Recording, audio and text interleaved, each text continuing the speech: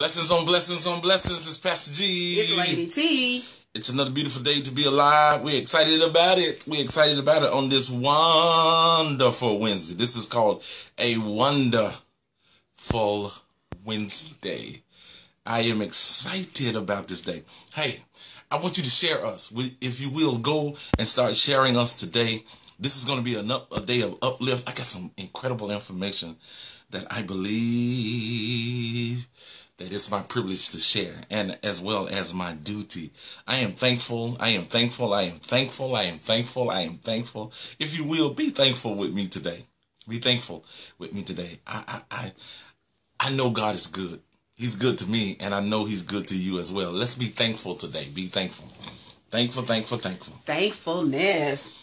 It's not even Thursday, but it can still be Thankfulness Day. You know how they always try to go with the letter like Thankful Thursday or Thankful Tuesday. Well, this is a day to be thankful just because God has given you an opportunity to rise. Yeah. Just because He allowed you the opportunity and the chance to do what He said do. Yes. Just because He's allowed you the opportunity to be obedient to Him, be thankful. Just be thankful that He would even want you, would want to call you, would want to be close to you, would want you to be in His presence. I mean, I live a life of thanksgiving because when I think, I know it's like cliche, but when I think about His goodness, and when I think about all the things that He's done for me, when I think about all the things that He's brought me through, when I think about all the things that He knows about me, and then I can still see that He wants me and He loves me and He's covering me, I got to be thankful. I have to.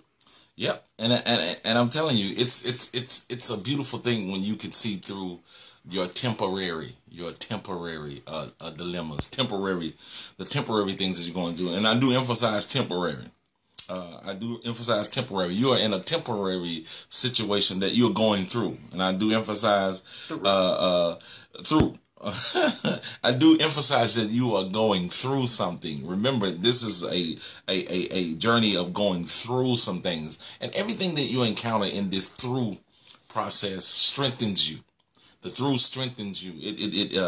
It gives you a stamina. It builds your muscles in the times that you have to pull yourself out of something with the help of the Lord. Build muscle, you build strength, you build stamina. And so this is a season that stamina is built, your trust level is rising in God, and you're going to see the end results of your persistence.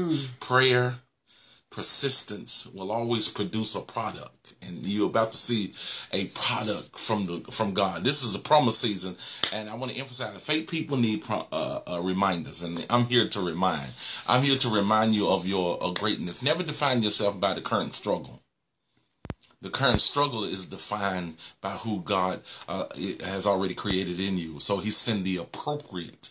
He sends the appropriate. Listen to me. He sends the appropriate challenges into your life so that it can build your stamina, so that it can build your muscles. It is emphasized, and I say it oftentimes because this is something that God shared with me. If you have a king-size anointing or a mission from God placed upon you, it is never engaged, it is never awakened until there is a king-size challenge. Issued and accepted. Issued and accepted. This is why so many of you, it seems like, constantly you're in struggle. If you have overcome one thing, then there's another thing. Well, you are always going to be like that because you are an overcomer. We call it a network overcoming opportunities. Whenever I am faced by something that is seems like it's bigger than me, it is. And so that means I got to trust in the one that's bigger than me, that actually gave me the life to live. And I trust him, and so I overcome. Every time a challenge comes, that's an overcoming opportunity. And the more I overcome and trust God, the more I want to overcome and trust God. And so get ready for a greater life. I need you to share me with your friends. I need you to share everybody that's in the house. Blessings. Pastor Marissa, thank you so much. Mom, thank you so much. Laura, thank you so much. Dr. Kimberly Keybear, thank you so much. My friend Tori Delaney, thank you so much. Thank you so much. Congratulations on your music, Tori. Check Tori Delaney out. All right. And Pastor Joel, thank you. And Katrina Robinson, thank you. I need to share something real quick. It's been my mandate and mission to defend my faith. When I say defend, I'm not getting into any arguments with anybody, but I won't sit back and see things happen and not say something, because I know how good he is and what the possibilities are for those that trust him. And I know what the enemy's agenda is, to get you to not trust. Somebody suffered something, and now your faith might have been fractured because you just knew it was going to happen. Well, I'm telling you emphatically that it is going to happen. It just didn't happen now. And perhaps what you were expecting to happen was too small, and God wanted to do something greater in your life. So a delay is not a denial. Don't ever get that messed up. If God said it, your delays are not denial. Your delays are actually God building something greater in you, greater in you. He wants you to expect more, expect more, expect more. Now, I was thinking, you said something that was a cliche, and I guess I want to speak one too, since you said one. I want to say something too. There's a song that really blesses me in times of struggle, in the times of challenges that are major. You know, I'm gonna tell you something. I'm gonna give you a secret. Your name might not even be called in the social circles. But that's not the thing that qualifies you. The thing that qualifies your life is that God has already placed in you a mandate that is much larger. Much larger. Sometimes God don't allow you to get caught up into the hoopla because your work is so strategic.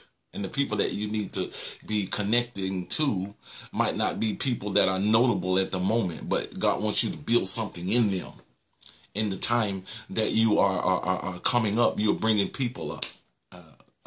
And so many of you might get it twisted, because success in the eyes of, especially in what we do, success is based off how many people know your name. But what God is doing, he's redefining. You are doing strategic work. There's a book called The Art of War, and it's interesting. It's about brothers. It's a story there about brothers that are medical healers. And one brother became very notable because of his work in the medical field. He was able to, when people got sick, he was known for being a great healer. And they asked him the question. They said, "You got brothers that are in the medical field too. Which of you are the greatest?" Now they asking the one that's got notoriety, which are the greatest? And he says, "No, my other brother's greater than me." And they say, "Who is that?" And he said, "Well, you don't know his name." And they say, "Well, I thought he was greater than you." He says, he is, because he prevent more. He prevent more. I'm working on stuff after. He prevent more sicknesses. And so he's greater. He know how to prevent. Man, wouldn't it be great if we had more people that prevent? Preventive measures. Prevent. Yeah, we can prevent. And so God is causing you. That's why your name is not called, because people don't know, because you prevented them. Hey. You prevented things. There's some thwarted. You stop it. Yeah, you stop it. Yeah. So it don't get no publicity because you prevented it. And so just because you don't have any publicity does not mean that you're not significant. You've been preventing things from happening. You've been doing quiet work, which is the most significant work. A lot of times we like to watch Declassified, and we understand through this a show called Declassified. I'm talking to somebody through the show Declassified. We discover how many plots was spoiled.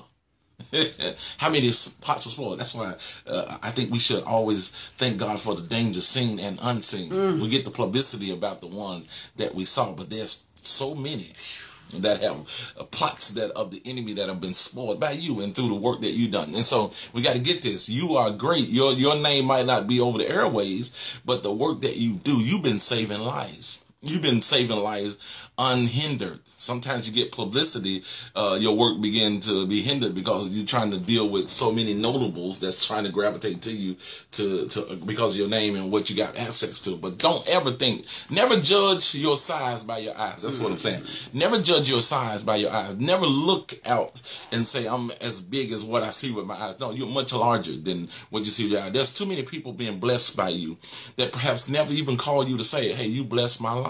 You said something that totally changed my life. You totally, and you rarely get those calls because they have dealt with other people, and now they're saying, well, my life has been totally changed by this person. You might not even get the call. So what do? You keep doing what you're doing.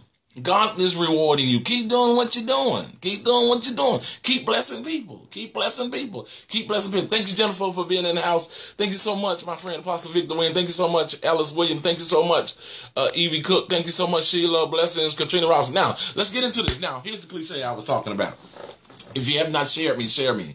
I need to share something with you in the Word of God because this is going to be a powerful season. This is going to be a powerful, powerful season. Now, my hope is built on nothing less than Jesus' blood and his righteousness. I want to say that with all confidence. I'm not ashamed of the gospel. I'm not ashamed. I'm not ashamed of the name that I carry. I'm not ashamed. We're letting too much stuff go by, not to get in confrontation with people, but when it's our time to speak, we got to let them know who we believe in and the cause and the reason for our lives. Mm-hmm. My hope is built on nothing less than Jesus' blood and his righteousness. I think the second part says, I dare not trust. I dare not trust. I dare not trust. I don't even want to think I'm good enough to. I dare not trust the sweetest frame. Sweetest frame. But holy, entire life leans on Jesus' name. That's who I am. That's where I'm going to be. I'm not changing. That's where life begins. In my faith in the one that saved me. My hope is built on nothing less than Jesus' blood and his righteousness. You can say whatever you want to say about me. You can say you're crazy, boy. I am. I have lost my complete mind because I know how good he's been to me. I know how wonderful he is. And for those that doubt him, you might not have ever had a real relationship with him because you cannot experience him on the level that I have experienced him and doubt what he does. I dare not trust. I dare not trust. I dare not trust any other route because it is he that say, in him I live, in him I move, and in him I have my being. I want the record to be set straight. I want the record to be set straight. Yeah, I got talent. Yeah, I inspire. Yes, but my hope is built on nothing less than Jesus' blood. My God. And his righteousness. That's where it all begins with me. I'm not going to be ashamed. I'm going to defend what I believe every time I get an opportunity. So if you call me for the opportunity, I'm going to defend. My hope is built on nothing less than Jesus. So whatever door shuts as a consequence of my hope being built on nothing less than Jesus' blood, let the door shut. Let the door shut. Because I know that that's my power. That's all. Everything that I hope to be lies in that. Now, I need to unpack that because I just made a statement that I'm standing on, and I have to know why I stand on the statement.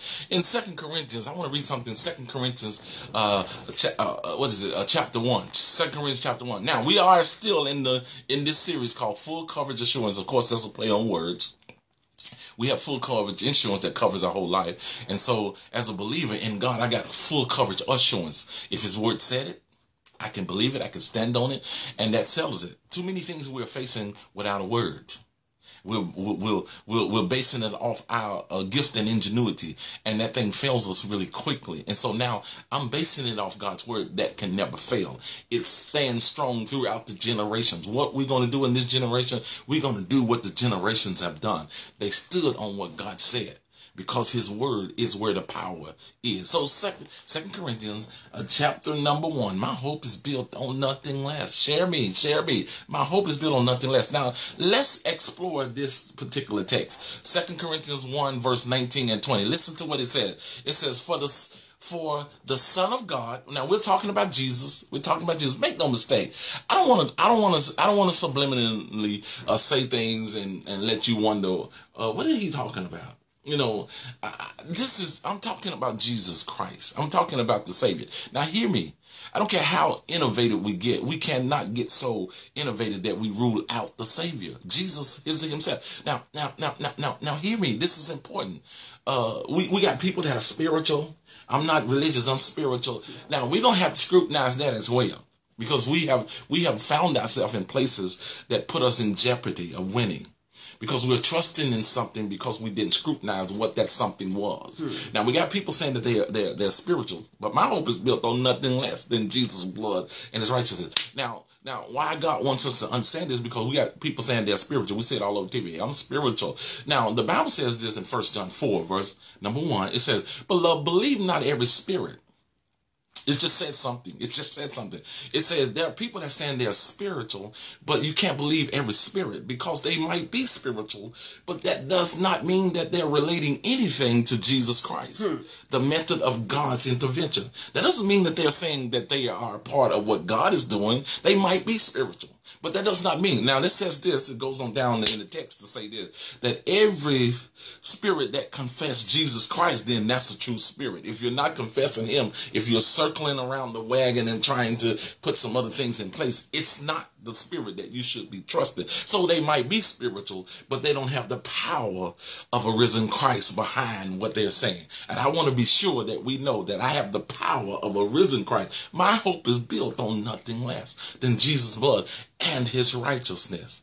His righteousness gives me the right to live and to speak and to operate in power. So here it is again, 2 Corinthians 1:19, 2 Corinthians 1 chapter 1 verse 19, 20. I'm going to read that into your hearing, but this is a powerful season that is coming. Watch what it says here. It says, "For the Son of God," that's Jesus again, "for the Son of God, Jesus Christ, who was preached among you by us, even by me and Silvanus and Timothy, was not yea and nay, but in him was yea." Listen to the text. For him was yea. 20 verse says, "For all the promises of God in him are yea."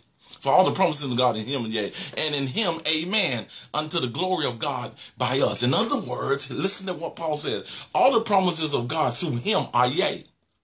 If you are getting some places where you are speaking and you don't see power, perhaps you are not putting your trust in the right one. In him, he produces the power for living. I want to be a very clear witness to the one that saved my life. I want to be a witness there. I want to be no more denying it. No more denying it. It is him that gives us the power to live. It is him that saves our soul. It is him and through his finished work that we have life and it more abundantly. The enemy is trying to push an agenda where we are trusting in ourselves and in other methods. But here's what Paul said. For all God's promises, all the promises of God in him are yea. And in him, amen, unto the glory of the Father. Now, I want you to hear this very clear. I want you to hear this very clearly, because God, again, wants you to be a witness in your area of expertise. God is going to open a door and he's going to send you in, but he says he wants you to give him glory. Yes. If you give him glory, he's going to give you victory. That's a fair exchange. You give him glory, he gives you victory. The victories that have been absent in your life is as a consequence of you not giving him glory. You might have thought that you were, but you got to give him glory. You got to give God glory through the finished work of his son. My hope is built on nothing less than Jesus' blood is righteous. You are about to see a turnaround of epic proportions in your life. A turnaround. I speak it on your life right now. A turnaround. You are the agent that God has been waiting for this particular dispensation. He's sending you in so that you can be the witness and give him glory, and you're going to have victory in your life like never before. Peace is coming to your process now, because you are again recognizing the peace giver. Thank you so much, Pastor Joe Tollimore. Go It's ahead. like he is endowing you with the Holy Ghost to speak with other tongues. Yes. To go to the boardroom, to go to the lab, to go into the offices and speak a tongue that they understand. Yes. Speaking with other tongues. It's the day of Pentecost. Yes. It's the listen to me. The God that you serve is not trying to isolate you from the world. He's not. He's actually trying to push you there.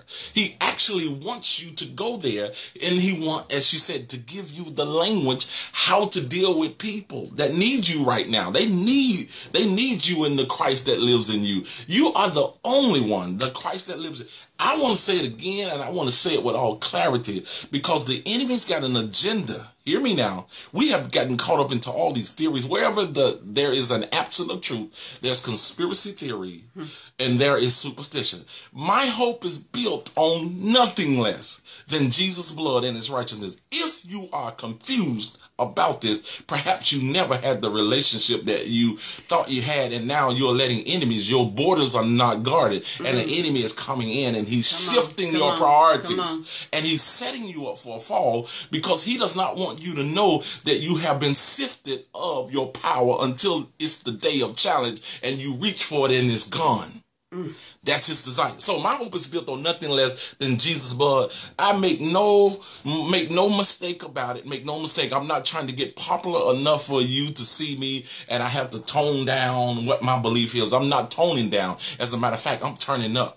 Because what God is presenting in this next season, in this shift, there's a shift that's happening. There's a change in language. There's a change in the vernacular. God says again, watch, he's sending opportunities for the people that believe in the blood to stand again and stand in power. And again, the reason why he endows us with his power is because he wants us to speak another language. What language is that? That's a language to go into strange men, as it was in the day of Pentecost. As you said, the day of Pentecost was a moment to speak in other tongues. And in Mark chapter 16, he says new tongues and other tongues. These was not unknown tongues. These are tongues of men that need to hear the gospel of Jesus Christ. And now he's given me a tongue to be able to witness to them. We're in a shifting season. We're in a shifting season. And for those that are real about this and ready to walk into this ministry again, God is going to endow you. He's not trying to separate you from the secular. He's trying to push you back in it because he wants to speak there. But he says, I need people in this opportunity that are not ashamed. That are not ashamed to proclaim my name in a season that is called a season of politics, where we are leaving the Christ out. We are leaving his name out. We're looking for opportunities. We want the glory that he presents, but we don't want to call his name. We don't want to call it. We don't want to call it. I'm so reminded of the scripture in Isaiah chapter 4. Isaiah chapter 4. It talks about interesting revelation. His revelation, not actual, is a revelation to us. It says, in that day, there will be 7 women for one man. In that day, 7 women for one man. I need to probably look at that. I need to look at that. In that day, there will be 7 women. Let me read it. Let me actually get the text. I need y'all to stay with me now, because I'm sharing some revelation here. It says, in that day, 7 women shall take hold of one man. Now, interesting, I need to show you this. 7 women shall take hold of one man, saying, we will eat our own bread and wear our own apparel. Listen to that, what the Bible says. I'm reading from the King James Version. Look at it. That's why Revelation is so important. It says, and in that day 7 women shall take hold of one man, saying, we will eat our own bread and wear our own apparel. Hear that? Eat our own bread, wear our own apparel. They're talking 7 women talking to one man. We'll eat our own food and wear our own apparel. Only let us be called by thy name. Hear me. Only let us be called. The requirement, only thing we want from you is your name. To take away our reproach. We don't want to be out here presented as a husbandless wife or a manless woman. Now watch this. Now, when you look at that in spiritual connotation, here it is. If you go to Revelations chapter number 1, let me unpack it because this is important. It says Jesus, he is the one. He is the one Christ, and he's telling John to speak to the 7 churches. 7 churches, one man. Now we know that the church is the bride of Christ. One man speaking to 7 churches. So the bride of Christ is the like Isaiah say, 7 women to one man. Now here's what the women said to the one man. Now we got to look at it in spiritual terms. Here's what the church, the 7 churches, is saying to the one Christ. We will supply our own food. When we have church, we'll say what we want to say. We will wear our own clothing. We'll do our own thing. The only thing we want from you is to keep your name. We want to be called by your name so that we won't come under reproach. We love the advantages of your name. In other words, but we don't want none of the criteria that your name demands. Wow. Now, I'm going to read it again because this is powerful. This is powerful. Here it is, Isaiah chapter 4. It says, in that day, what day? Today, 2020, March number 4, 2020, in that day, 7 women shall take hold of one man, saying, we will eat our own bread. Listen to what text said. And wear our own apparel. Now, bread is the spiritual food. Clothing is the spiritual attire that we must wear to qualify ourselves as a kept woman. Hear me now. As a kept woman. So Isaiah 4, verse 1. And in that day, 7 women shall take hold of one man. I love revelation. I love when God gives revelation. Now, 7 women shall take hold of one man, saying we will eat our own bread. In other words, what comes out of our mouth, what we feed and what we're eating, we'll determine that ourselves. And it says we'll wear our own apparel. The requirements of spiritual clothing that we'll put on, we'll supply that. But we need you. Listen to what the text said. Eat our own bread and wear our own apparel. Only let us be called by your name. Only thing we want is your name. Wow. We want to keep your name on our marquee. Watch this. By your name, to take away our reproach. Now here it is, Revelations again. Here it is talking about one man that stands in the middle of the 7 churches. That's Jesus Christ. Now he's going through each church and telling each church, I have problem with this. In other words, let me correct you. I know you are saying that you want my name. You don't want what I'm trying to give you to eat. You don't want the spiritual requirement that I'm trying to tell you to put on, the spiritual suit. Only thing you want is to keep my name, to take away the reproach. You like the advantages. You like the 501c3s that come with my name, but you don't want to follow my commands and my prompts. Wow. He's talking today. He's talking to 2020. So that's why we say, and we say it very proudly and boastfully, our hope is built on nothing less than Jesus' blood and his righteousness. Thanks be unto God. Thanks be unto God, who is the Father of our Lord and Savior, We want to know him as a Savior because that's the work he done. But we refuse him the opportunity to be our Lord when he can command our actions. 2 different things. Him being our Savior is what he did at the cross. Now he says, I've redeemed you. Now I want to be your Lord. I want to instruct you after I have redeemed you. I want to give you instruction. I want to tell you where to go, what to do, what to say, because there's people that I'm trying to reach out to that I need a proper witness that is saying, I've sold out to what you said. Now this is an unpopular message, but it's the truth anyway. It's the truth anyway. And so now here it is.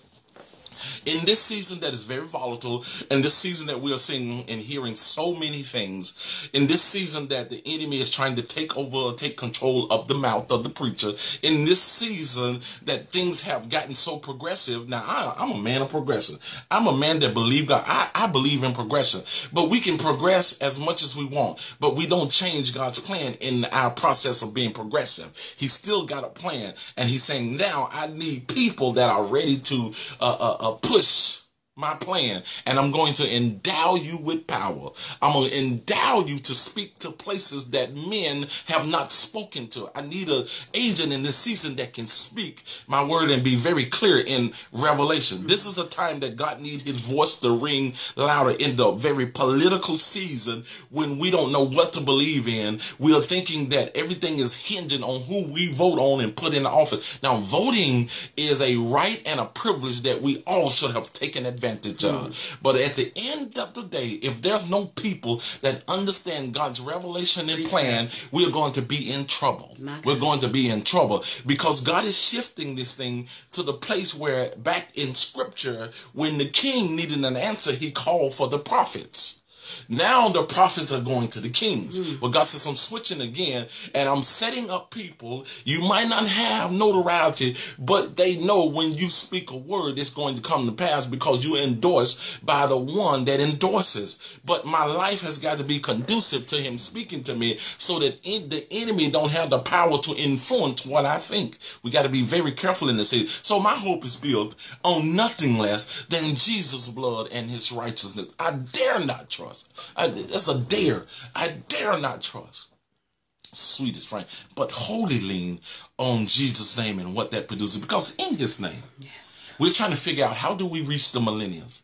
How do we reach the flower chair? How do we reach this generation? The Bible says very clearly that every knee shall bow, every tongue shall confess that at the name of Jesus. So there's a solution that is already written in for every problem that we face. So now it's time to advance in that. He says, if you give me glory, I'm going to give you victory. Are you ready for victory? Then he said, I'm ready to come into agreement. Now watch this. I speak peace in a very volatile season.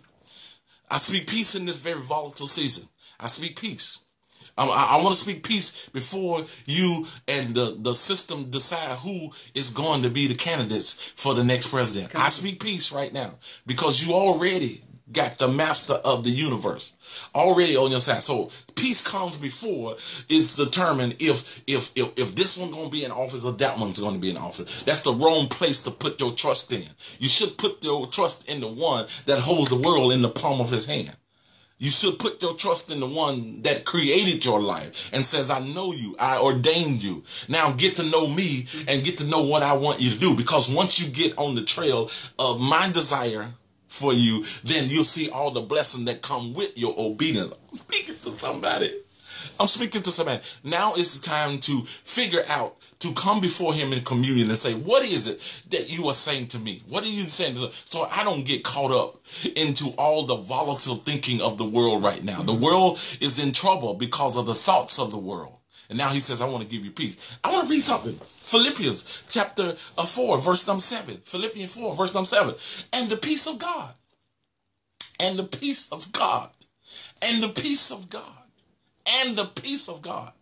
The peace of God. Which passeth all understanding. And the peace of God. Now, when does the peace of God apply? The peace of God is everlasting to everlasting, because if God is Alpha and Omega, that means that all parts of God is everlasting. And so if I'm in a time where I don't see peace, it's because I'm not connected to God. That's what it's saying. And the peace of God. If God has been in existence, then his peace has been in existence. He didn't take away his peace. He says, I have the peace. I have the peace that surpasses all understanding. What does that mean? That in spite of what you're seeing and what you're hearing and what disease and what's next on the horizon, I will give you peace in the midst of all of that. And the peace of God, which passeth all understanding, shall keep your heart and mind through who? Christ Jesus. So my hope is built on nothing less than Jesus' blood and his righteousness. The foundation is already set.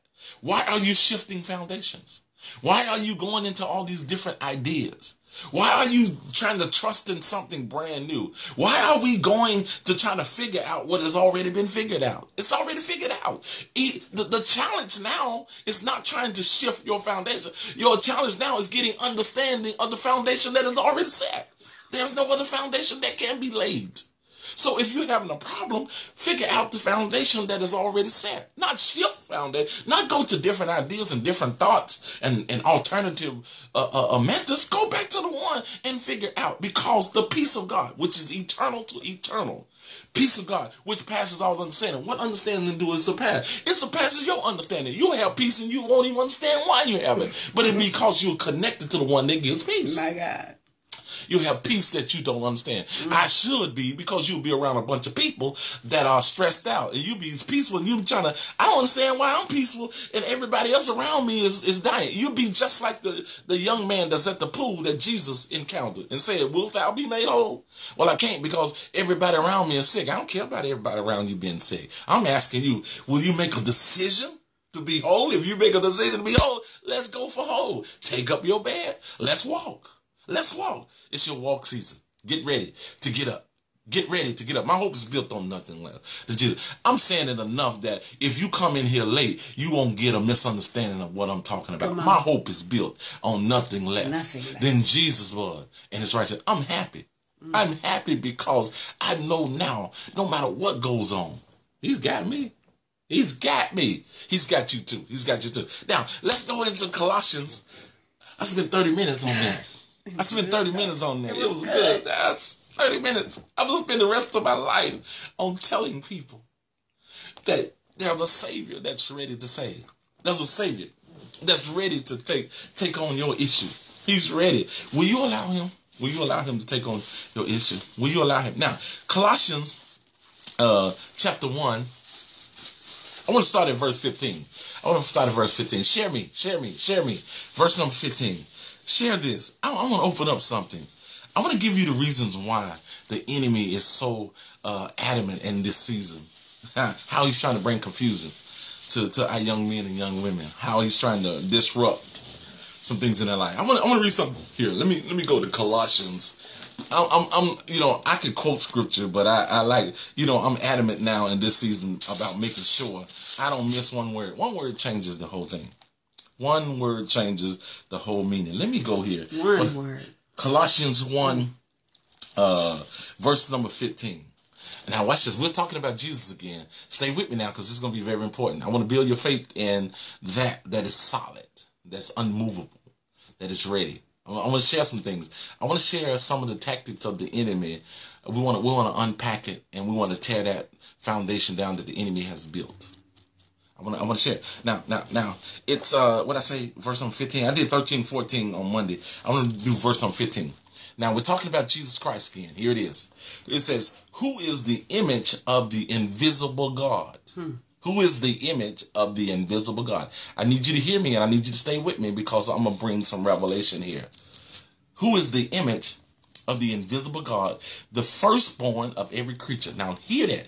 He is the image of the invisible God, the firstborn, hear what the Bible says, of every creation or creature. In other words, he's what God looks like.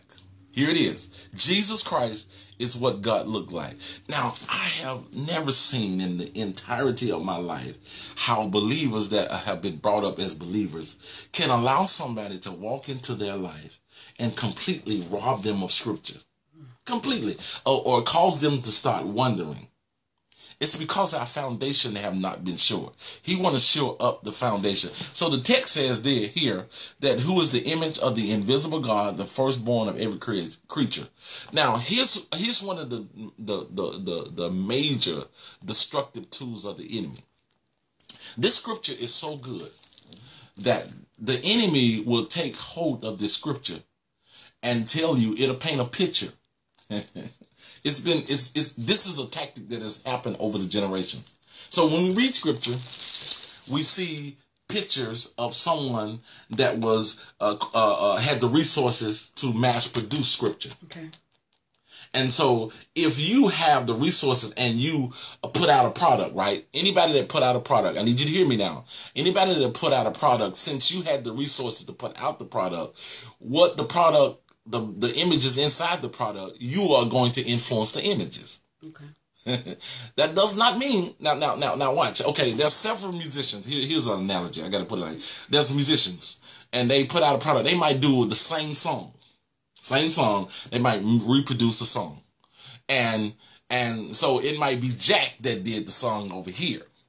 And so when Jack did the song, the image you see on Jack's rendition of the song is, if Jack is a Chinese, you'll see a Chinese image on the production of the work, right? Mm-hmm. Right? And so when you do the work and Jack tells you that you doing the same work that I done, and so you need to put my image on the work. You said, no, Jack. No, Jack, you wrong, Jack. Okay. Jack, you got it all mixed up. I'm doing the rendition of this because we are all qualified because it is in public domain. All right. What your work was is a derivative of what was in public domain. Now I'm going to do the same thing within my image on there because I'm doing my rendition of it. Same song, same lyrics, but it's two different characters that's doing it. Here's been the problem, and I needed you to see this like this. The scripture is given by God. It just so happened the ones that you read was mass produced by somebody that put their images in there. And so when you see a white Jesus, you can't say the whole scripture is wrong because of the person that put their rendition, put what was in their mind. You do it and you put a black one in there. Yeah. And if there are some Mongolians, is that the word? Yes, sir. You put that. If you Chinese, you put that in there. But don't never disqualify the word because you see an image from somebody that mass produced something. My God. Don't let them tell you that it's not. There's a blue-eyed Jesus. Well, your Jesus might not be blue-eyed. Please hear me. This has been one of the greatest tools of the enemy to fight our mind, to disregard where our foundation is. To disregard our foundation because I seen something that looked like somebody else. Well, naturally, what is going to happen if you find something good, you want to put your name on it. You want to put your image on it. You want it to represent you. So now what you do, you plagiarize it too. You put your name in it. We all are correct in it. Because now listen to me. The scripture says, who is the image of the invisible God? Now hear that. Okay. Who is the image of the invisible God? Jesus Christ, who is the image of the invisible God. That right there, the first part of this say, God is an invisible God. In other words, God is a spirit.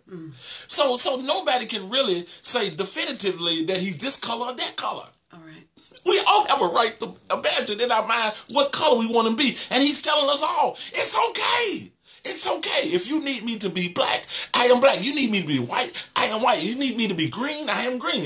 And that doesn't matter what color it is. What matters is what it says.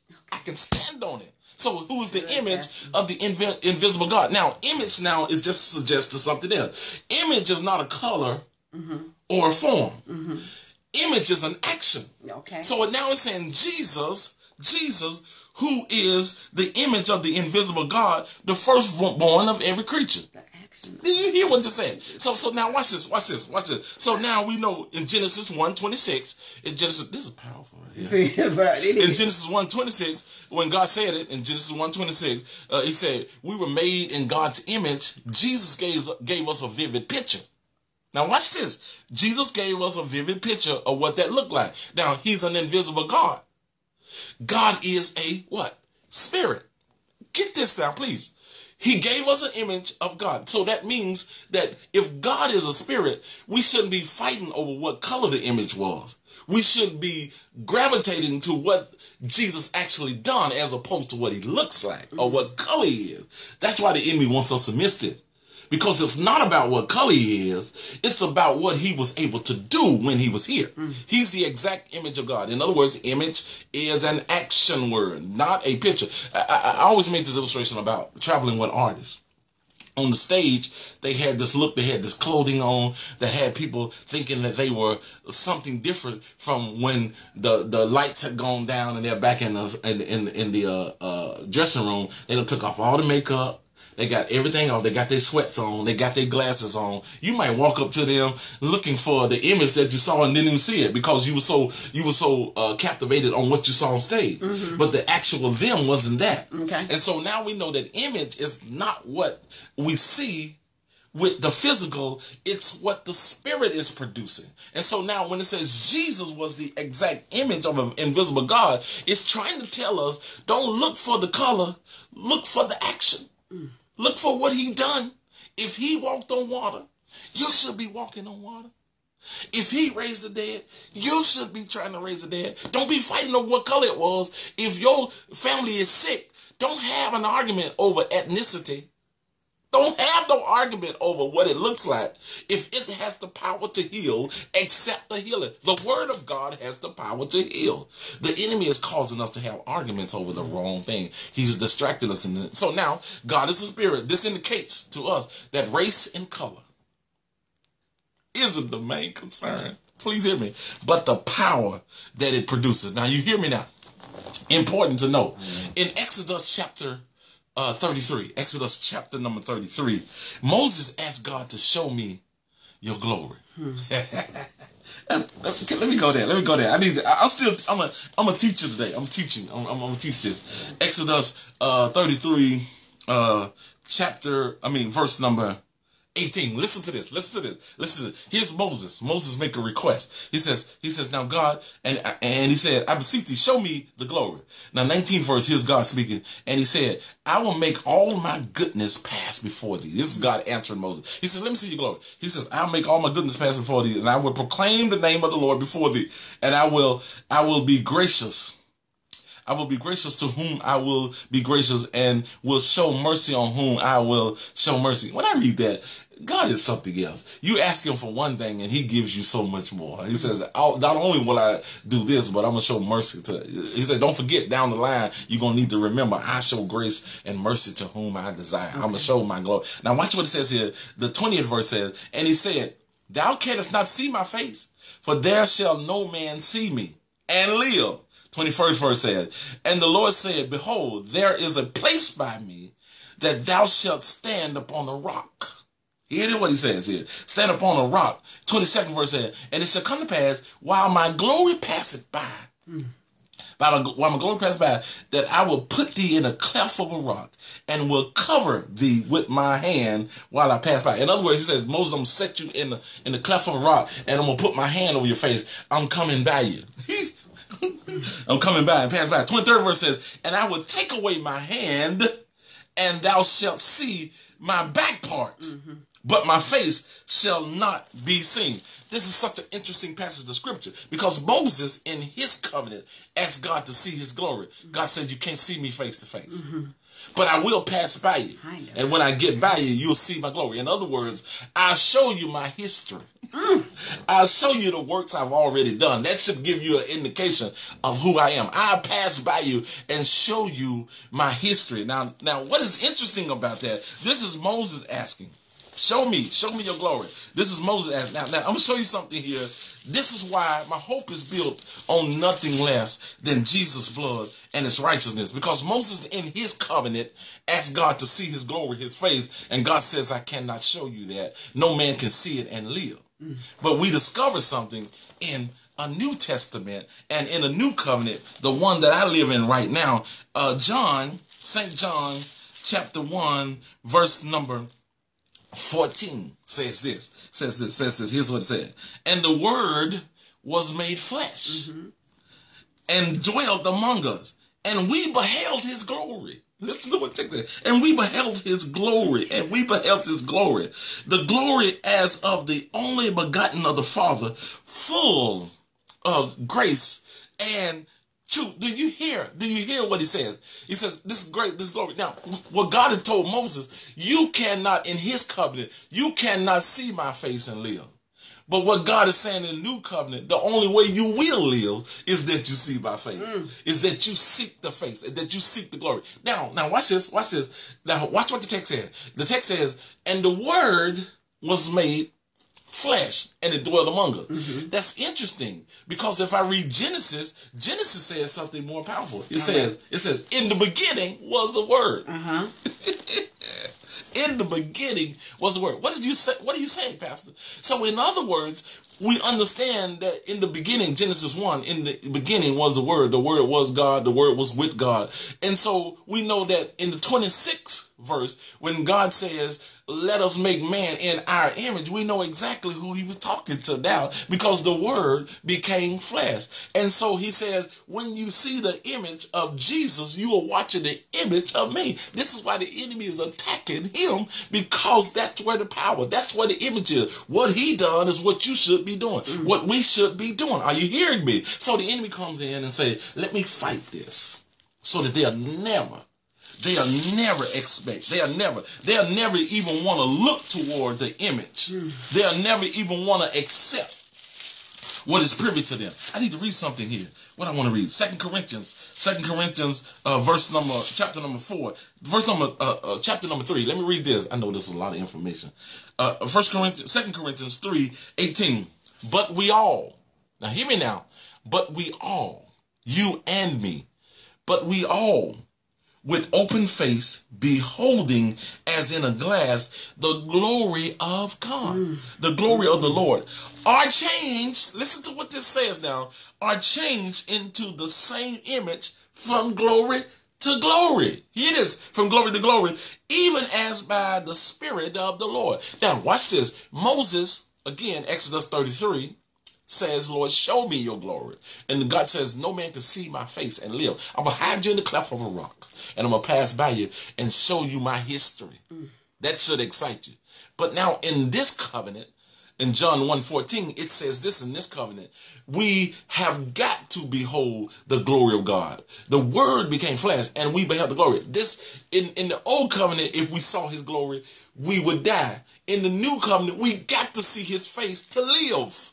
And so he's presenting. And so now the Bible says this in 2 Corinthians 3:18. But we all, now listen, he said we all better seek this glory. This is why the enemy has an indictment against Scripture and Jesus Christ himself, because this is the exact image of God. This is where the power is pushed. This is where the power resides. Now again, don't let the enemy fight your mind and show you and say, well, that's a white man.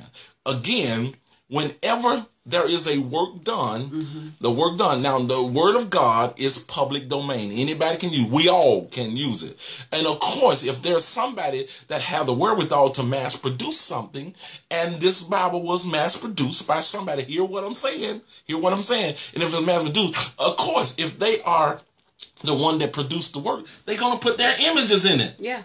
So what you do is, when you mass produce it, you put your image in it. The image is not a physical thing. It's a spiritual thing. If he is the express image of God, God is a spirit.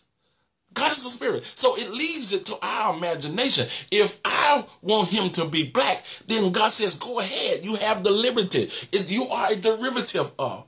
If he needs to be green, go ahead. Make him green. But don't throw away my word because you seen somebody put what they wanted it to be in. You take the word. You change the image in your mind. Please hear me now. Please hear me, change the image. So now we all, with open face, behold as in a glass the glory of the Lord, are changed into the same image from glory to glory, even as by the Spirit. Do you know how powerful that text is? Now, please hear me. Let me share something with you. Here's what text saying. When you look in the mirror, you shouldn't be seeing yourself. When you look in the mirror, you should be seeing the glory. You should behold the glory of God. Now, what does this suggest? For those of you that have done something wrong and you tarnish your image, he says, now I'm going to give you an opportunity to look again at the image that is not tarnished. That an image that if you can, by faith, look at the image, you're going to be changed. If you can view what God has done, this is why the enemy's trying to take it away. This is why he's painting the picture that you don't need to be looking to him. You don't need to look. My hope is built on nothing less than Jesus' blood and his righteousness. That's why the enemy don't. That's why this political season. That's why we got every kind of onslaught against the word, and the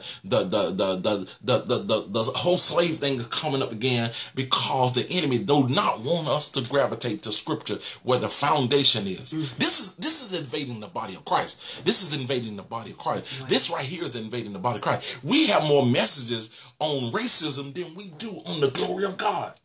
It's because the invasion of what God said. If we could get people to point again to the one that saves, if we can get the quality message to stop talking about what happened and what, as opposed to what God is trying to do, now we will find ourselves in the position that we're in right now. And so it's political, it's racism.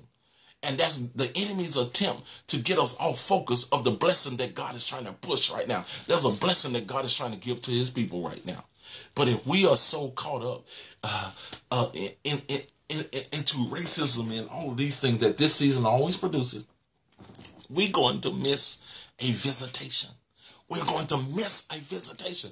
We're missing a visitation because our minds have been clogged. We cannot miss this visitation season. We cannot miss this visitation season. Fighting unnecessary causes. Fighting unnecessary causes. This is not an eye for an eye season. That's a tactic of the enemy. That is a tactic of an enemy, and we're getting caught in. There is a righteousness. My hope is built on nothing less than Jesus' blood and his righteousness. There is a righteousness that'll take away your right. What does that mean? When you want to retaliate, when you want to fight, a fight for an eye for an eye, there's a righteousness that'll stand. Now you're gonna get criticized for it. You're going to get criticized because you have chosen that if God told me to love my enemy, as it is in Scripture, I ain't loving. We think that now we got a good cause enough to take away what Scripture says. That's causing you to be a slave. Scripture has never said that you were a slave. It was a misinterpretation of Scripture that told you. It's interesting. I'm going to tell you something that's very interesting to me. There are people that'll tell me that you're a slave because I read the Scripture. They just say, if you read that, you're a slave. And I say, why? I never read that. No, you are. You are. You're a slave if you read it. I never read that. They say, no, you're mistaken. You're a slave if you read it. Well, I never read that. I never read it. Yes, you are. You are. And I said, where do you get that from? Because that is I'm messing with some sacred cows. That's a white man's book. This is not a white man's book. This is all scriptures given by the inspiration of the Spirit of God. Yes. Your misinterpretation of somebody putting something out that put their spin on it and you got caught up in the spin might be your problem, but it's not the word of God. Now you need to get revelation. So the people that tell you that you are crazy because you read it and you're being influenced are actually the ones that are being influenced because they are saying that it caused you to be a slave. How do you know? Because that's what I heard them say. You the victim of what you heard somebody. I'm not. I read it and it didn't say it. It says I'm above and not beneath. It said I'm the head and not the tail. It told me that very clearly. Amen. It says it over and over again. I'm the victor. I'm winning. I'm more than a conqueror. I believe that.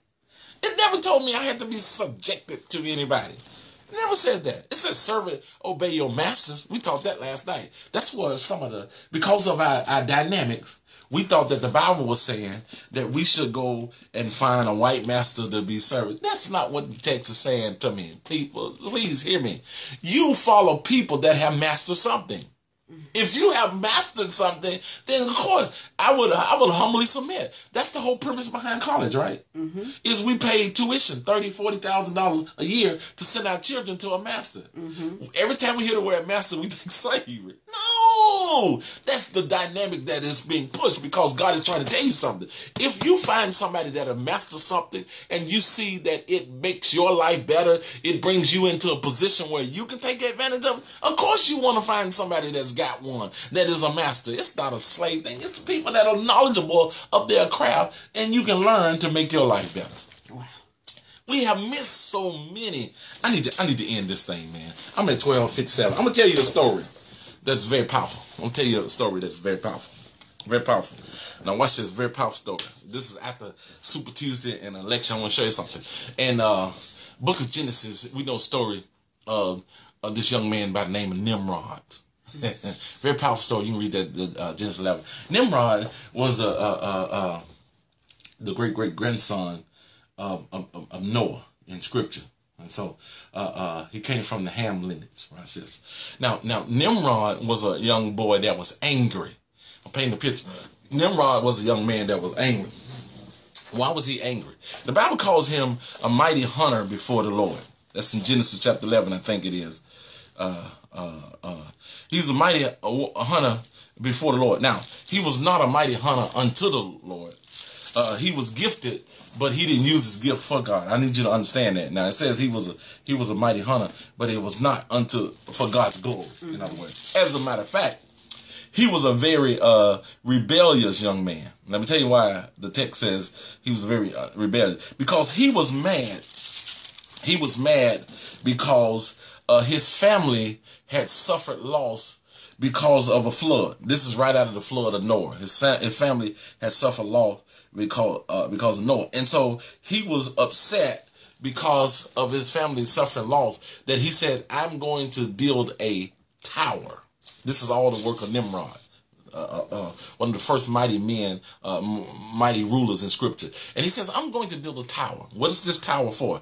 This tower is to stop the gods from destroying my family. This will never happen. My family won't go through this again. Stay with me now, because this is going to bless somebody in a political position. So he says, I'm building a tower up into the heavens, and if there's a flood again, my family won't be affected by the flood. Now, hear me now, hear me now. Now, when the Bible says that he was going to build a tower into heaven, that was not building a tower to God.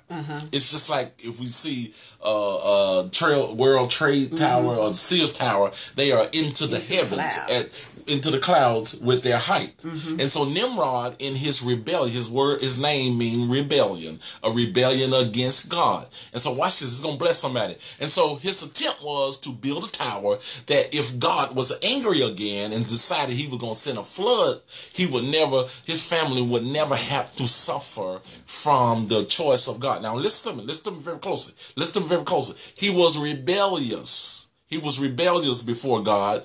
He wanted to make sure that the plight would never hit his family again at the choice of God. Okay. Now watch this. Now you can tell he's angry with God because he's got a misunderstanding. Because he didn't understand what was going on. He in his generation was angry. Now this runs parallel, please hear me, with the generations now.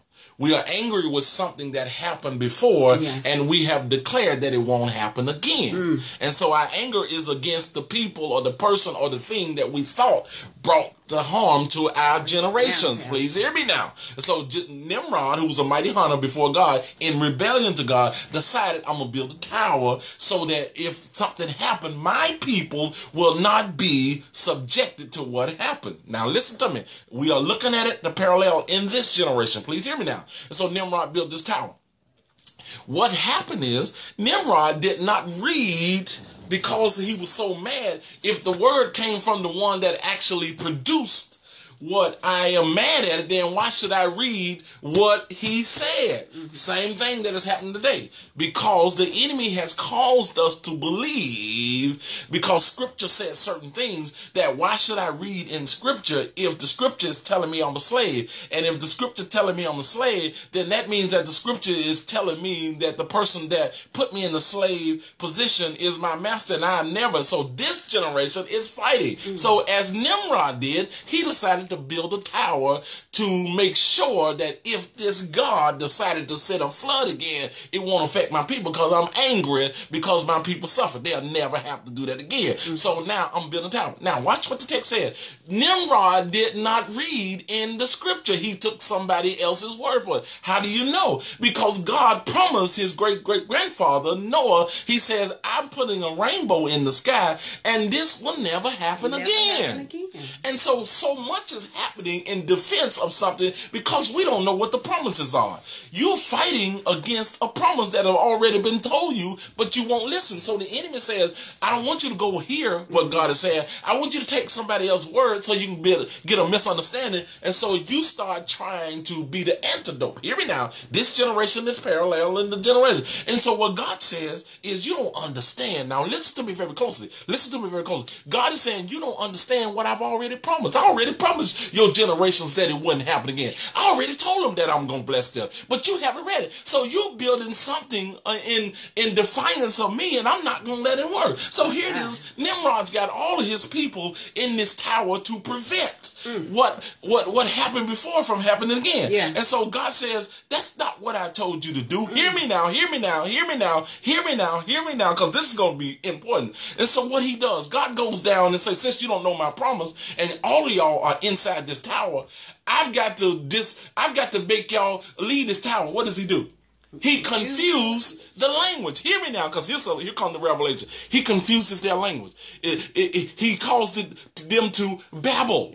That's why we call it the Tower of Babel, because it was the same people that had a confused language. They couldn't communicate with each other. We are the same people, but we can't communicate. Now, here's what I need you to understand real quick. How can can this people have the ingenuity and the gift enough to build a tower?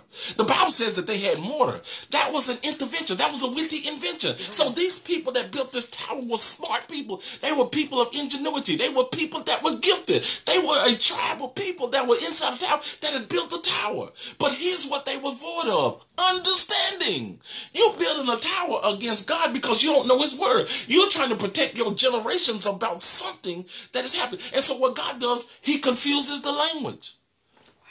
I got two people, a whole group of people, a whole ethnic group that don't know the promises of God, so I have to confuse their language. This is a gifted people. This is a people of ingenuity, but they cannot ever work together again because they're spending so much time in prevention that they won't let the spirit of invention come over them right now. Same thing happened today. We're spending so much time in preventing what happened in the generations that we don't spend enough time hearing God's intervention. He's trying to end. So now, this is why we never can work together, because we're so trying to prevent. And God says, I have to cause you to be in Babel. Y'all can't understand each other. I always wonder, Lord, why can't we get together? He says, you're spending too much time trying to prevent what I already promised you wouldn't happen again. That's been the enemy's do. You're spending too much time trying to prevent what happened in the generations. And since you're spending so much time trying to prevent what happened in the generations, you don't listen to me to give you innovation. You're trying to prevent the generation that you can't go in. And so smart, gifted people can't work together. They always come up in confusion. There always is a babble because we're trying to prevent. There always is a babble. Anytime you got money, I got money, let's do something. The confusion going to come in because what we're trying to do is prevent something that God already promised us would never happen again anyway. Ain't that amazing? So this affects the generation. What we tried to prevent, God says that wouldn't, and we create another dilemma. What is the dilemma? You'll never be able to work together because when you come together, you're trying to prevent something that I already promised you was over. I don't know the word of God. Let's pray together. Father, thank you so much for this word. Thank you so much for your revelation. Thank you so much for bringing us in the place where we see your word again. We trust your word again. In this very volatile time, very volatile season, we need to hear you. Bottom line, my hope is built on nothing less than Jesus' blood and his righteousness. Lord, you have the answer. You are the answer. You want to be the answer. So let us trust you again. In spite of all the new interventions and all of the new ideas, let us stay with the foundation that is sure. That's your word. Your word said it. We got to believe it and allow you to take care of us. Thank you so much. Thank you so much. Thank you so much, God, for this word on today. In Jesus' name. We've got to hear again. We've got to hear again. It is crucial. It is crucial that we hear the word of the Lord again. We are not slaves. Listen, we are not timid people. So many people think, oh, if I do that, I'm going to be timid. People are going to take advantage of me. Please hear me. You're hearing out of a whole old understanding. God is trying to put you in places where his power can be shown strong. God is trying to put you in places now that you got understanding. You go in fighting too much, thinking, I'm going to let you know you don't have no advantage over me. God told you that before you went in there. Let them think. You just go in with the power of God behind you. So we're in a season, man, that we got to hear again. It's crucial. We're in a crucial body of Christ. This is crucial. I'm telling you, the change that we desire is going to come through the church. It's going to come through God's body. Hear me. It's going to come. That's why it's so adamant that we get ourselves together. We get in truth because we won't see the change. We won't see the change until the body of Christ, the church, is going to be produced. No other entity have the power to change. That's why Ephesians 3, verse 10 says, now unto the intent, God's intention is that the principalities, the powers, understand his manifold wisdom through the church. That's why it's so difficult right now. That's why it's so difficult for us to come together, because the enemy knows that when the body of Christ come in full strength, That's what communion is. It's pieces coming back together. In the communion, Jesus says, this is my body broken. He gave it to 12 different entities. And then he says, as often as you do this, do it in remembrance. In other words, remember me. Remember, each member, that's why it says we're a body. Each of you bring your part back together so that you will be a full body in full strength. And that's where the enemy is under. That's the foot that the enemy is under. This is why we got to walk in truth. This is why we got to come at truth. All right, I'm done. Go to my YouTube page, Pastor G at Network of Believers. Pastor G at Network of Believers. Pastor G at Network of Believers. That's my YouTube page. Go and subscribe. This video will be up. Yesterday's video, Monday's video, all videos for the last 2 years are up. This is a crucial time. This is a crucial time. God want to get glory out of your life. He wants you to be a vessel that he uses on your job. But you got to know who you are. This is not halfway, partial, 3/4 of the way. He wants all of you so that he can get the glory out of you. That's the only way. This is not compromise time. This is for him. There's a language that God's got for you to speak to your secular application. We should not separate the sacred and the secular. God is the God of both. He needs you in your devotion time to have a download that you can send to the secular world because they need you. You're going to have to speak something to people in this next season that they don't even know that they need. But you're the one that's got the spirit that discerns. You're the one hearing God. You're going to have to speak some things that people don't think they need to hear. You're going to have to say it because you are the agent that brings change. You got the prophesied prophet. You got the prophesied prophet. If you want to see it happen in the earth, it cannot happen till the authorized voices saying, prophesied prophet, we out of here. We out of here. Holla. Thank everybody that came in. Pastor Vaughn, thank you so much. Pastor Marissa, Pastor Joel, thank you so much. Thank you so much. Pastor Joe Tollamore, thank you, thank you. Ebony Washington, thank you so much. Mom, thank you so much. Pastor Dwayne Dawes, blessings, man. Blessings to you, brother. Sarah Everson, thank you so much. Diane Cunningham, blessings to you, Diane. And James, blessing to both of you guys. Who else is in this house? Angela Sally, thank you so much. Thank you so much. Namisha Hartwick, thank you so much. Chosen Allen Tate, thank you so much. Apostle Kirkland Cross, thank you. Ronnie Glenn, thank you. Pastor Deidre, thank you so much. Apostle Dunn Delaware, thank you so much. Walter Jones, blessings, man. Who else is in here? Pastor Nolan, Bishop Cedric Beard, blessings, man. Joyce, thank you so much. Joyce Scott, thank you so much. C. Nichols Stanton, thank you so much. Tammy, thank you so much. Tracy Onassis Hayes, thank you so much. Jones L. Woods, thank you so much. Laura, thank you, Laura.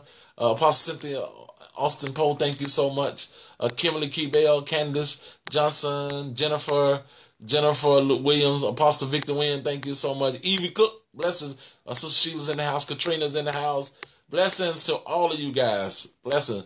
Tori Delaney, blessings. All right.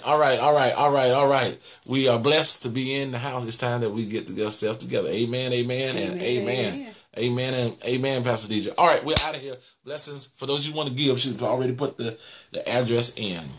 Go watch this again and share this. Seems like our numbers fall when we get deep into that. But it's all good. It's all good. God be glorified in all that we do. I love Jesus. As they say, I love me some Jesus. Amen. Thank God for his word. See you guys. Holla Friday. We'll be on Friday. We'll be on the radio as well on Friday. Hope that all you guys will be in with us on Friday. Blessings.